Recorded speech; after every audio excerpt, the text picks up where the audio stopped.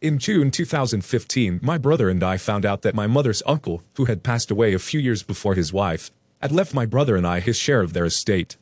This includes their Brooklyn home, as well as any remaining funds after all others on the will have been paid, as well as debts and outstanding taxes. The estate is split 3 ways between myself, my brother, and the aunt's nephew. The estate attorneys have informed us that the entire estate is worth about $3 million USD. My brother and I each received an initial payout of $150,000 in July. The attorneys are waiting to pay taxes, debts, etc. to disperse any more funds. The estate attorneys accidentally sent our checks to our parents' house. And this is where things got bad. My parents currently owe the IRS about $1,300,000 USD. This is due to 10 years of fees, accumulating interest, and basically ignoring paying the IRS. My mother also spent 2.5 years in prison for this case. Whether or not she is guilty, we can say for another day. In June 2016, my parents, who found out the value of our uncle's home, proposed a loan for my brother and I. My brother and I would pay their $1.3 million bill with the inheritance, and we would get the sum back when they are gone. How morbid, right?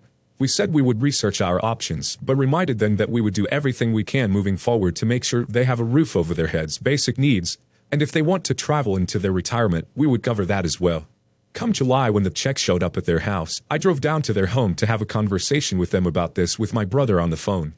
I had consulted an attorney, and in sum, his advice was, do not get involved in this with your family. If they take a loan, you will have to be ready to go as far as to repossess their home. If you gift the money, you will need to work with a team of attorneys and accountants to make sure you are covered, and even then, the money will be all gone. My parents came back with ideas like, well, what if we just say it's a loan? Which I quickly explained is not something I am interested in getting involved in.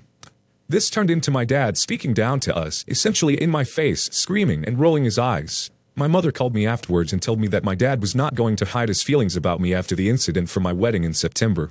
And she distanced herself as well. They came to my wedding and things were about as awkward as expected. I could not get a hold of them before my wedding. They would not answer calls or return them. When they found out that I had said hello to my future and mother-in-law before them, it got much worse.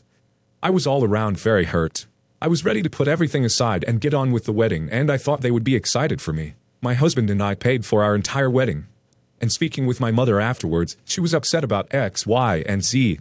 That she was a guest at her daughter's wedding, the photographer didn't get the picture she wanted, she never told me this until afterwards, and basically things didn't go the way she wanted. I was very hurt, but again, I was ready to move on. Now, I think her hurt may have been her putting her guilt on me. She acknowledged my father, her husband, owed me a few apologies at this point, and she was not willing to challenge him on that. After our honeymoon, my parents called to get to business. They had decided that they would take the $150,000 USD from each of us, $300,000 in total, and with the remaining balance on their debt, they would take a loan from the bank on properties they have, over $1 million USD worth. This would allow them to pay the IRS, and they would take the remaining inheritance when it came through. I was a bit taken aback, as this went from a loan to this is the way it's going to go. This plan made me extremely uncomfortable. The attorneys are withholding that money for outstanding debts and taxes. Even if I was willing to give every dime to them after the way I have been treated, it's a huge risk. What if nothing else comes through, or nothing at all? I told him I wanted to consult an attorney, and he was again livid. Come October, they have taxes too. My mom calls my brother on a Monday morning and says she got an extension on her taxes from last year. She thought she was getting a refund, but she owes them $8,000 USD. She needs the money now. We asked her how this happens, and she let us know we owe her money from this inheritance and we need to pay it. Worn out and feeling very sorry for them at this point, we both go to the bank and send her $4,000 USD. No thank you was received. Come the next week, we get a call from both of my parents. My dad starts the conversation with, "This is going to be hard because we have always been proud of you. But we are no longer, and we may not be speaking much moving forward." 2 hours later and nothing has changed. The last plan to get a loan from the bank was not approved for them. So now their idea is that my brother and I will take out a loan on the amount of the inheritance for their debt.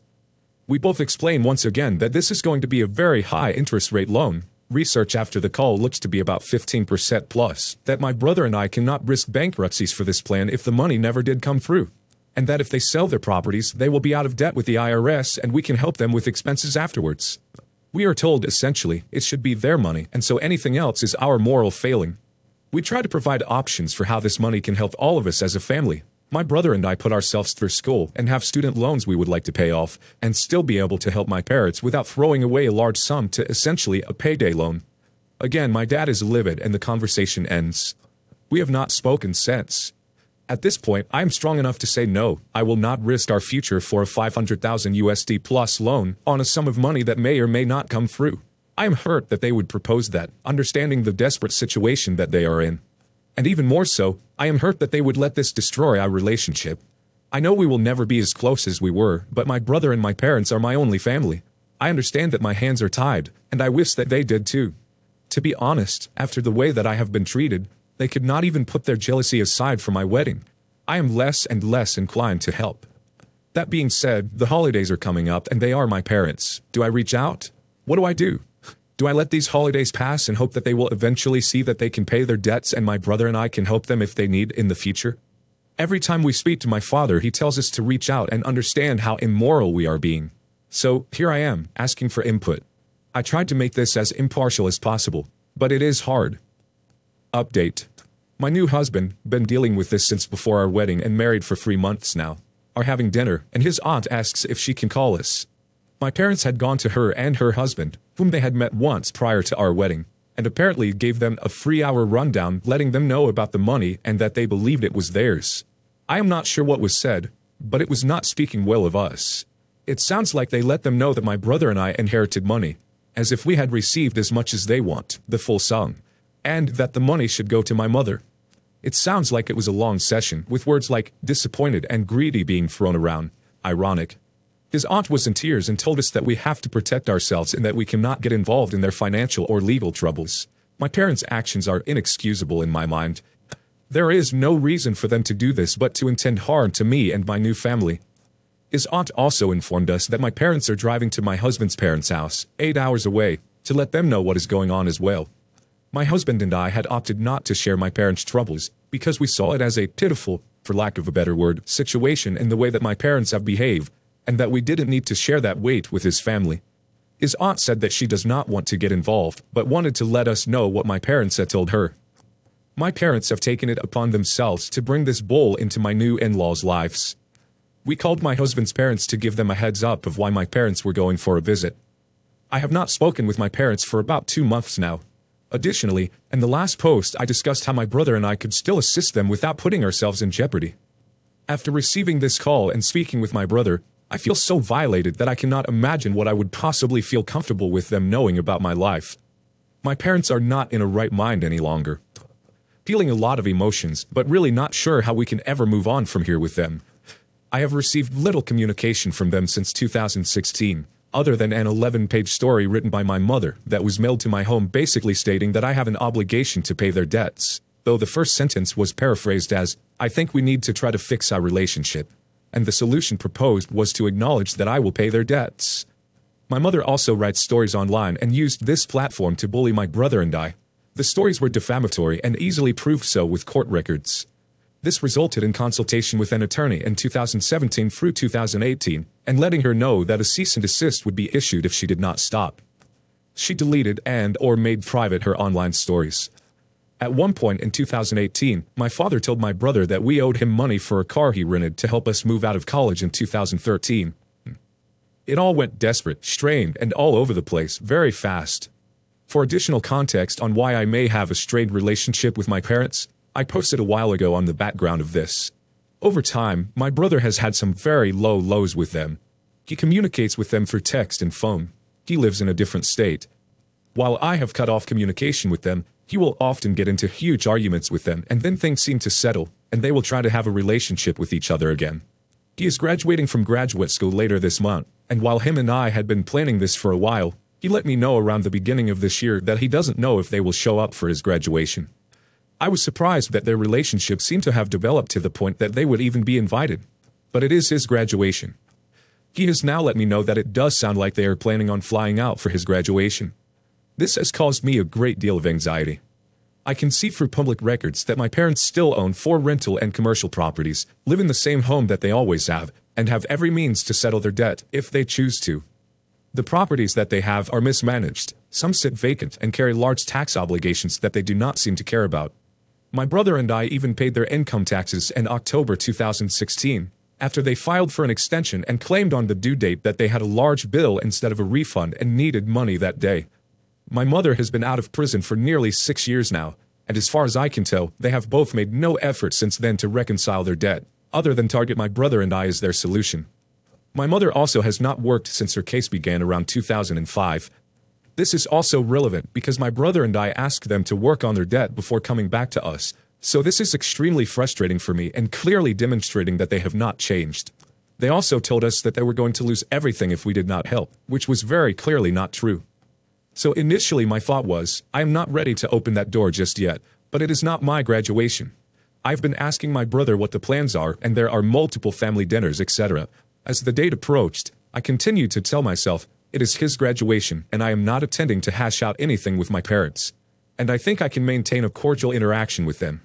Now that it is this month, I am starting to feel anxiety and maybe a bit of anger as well. That it feels like they are being put back into my life before I am at all ready or willing. I absolutely know that it is his graduation and they are there because of his invitation. I have been telling myself that I will set structure and ground rules for myself and will leave the situation as needed. I have been more personally targeted throughout their anger towards us, including my parents making a scene leading up to and at my wedding, and having them go to my in-laws whom they had met just once to share their financial misfortune and my apparent moral failures. I do think some of my anxiety comes from their previous actions directed at me, during big events in my life, like a graduation, that they gave real disregard for. So, as I plan for this trip, any advice? My husband will be with me and he is very supportive and non-confrontational, so I feel I will have some support. I don't trust them to be on their best behavior at this event, though everything may go smoothly. My father is extremely confrontational and really doesn't seem to care who is around or what the event is. And finally, what in the world do you talk to your parents about when they have been going after you for money for 4 years?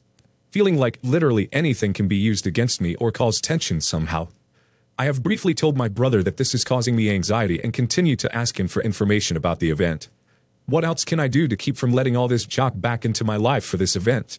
It weighed heavily on me mentally and emotionally for years, and I feel like I have reached a point where I am content with the decisions that I have made and can move forward with a happy life. I just figured that one day, when their debts are settled, maybe we could open that door again. But it seems it will happen much sooner, even just for a week. I'm 26, female, and I have known I was adopted since I was 3 years old. I don't know what kind of adoption I was, open or closed, but I know that my biological parents signed their rights for me away shortly after my birth. I was in the foster system from 5 days old until 3. This is because I was hard to place.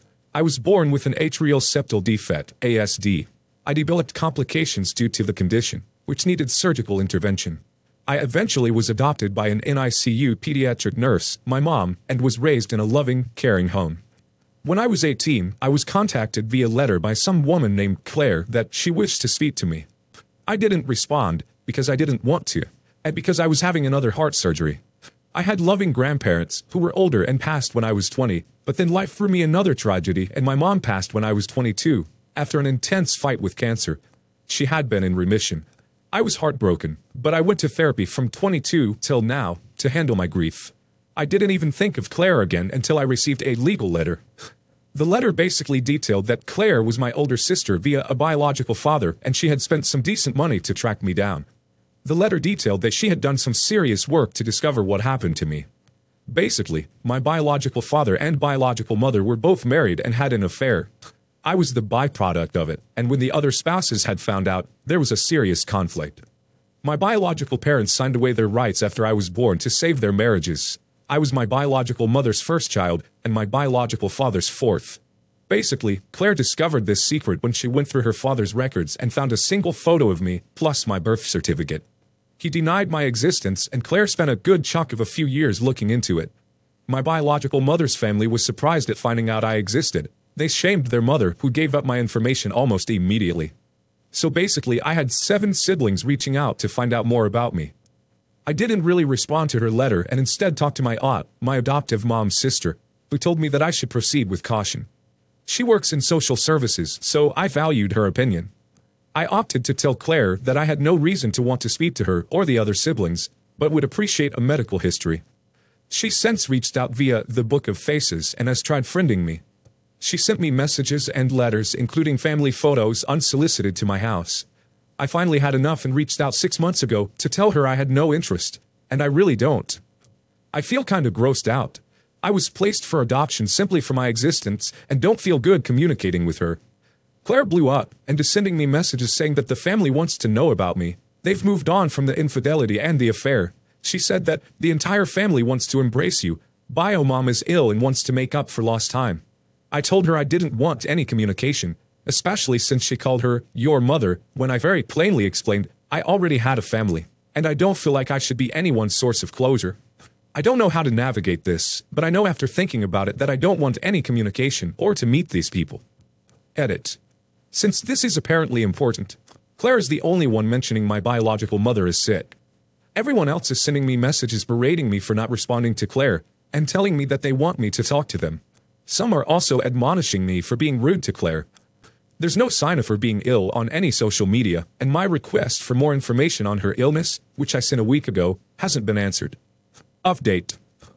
My aunt put me into contact with a lawyer that she knows through the system.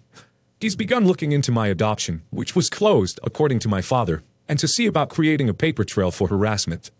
The messages keep coming, and I even opened my P.O. box today to discover a package plus a few letters, all from Claire.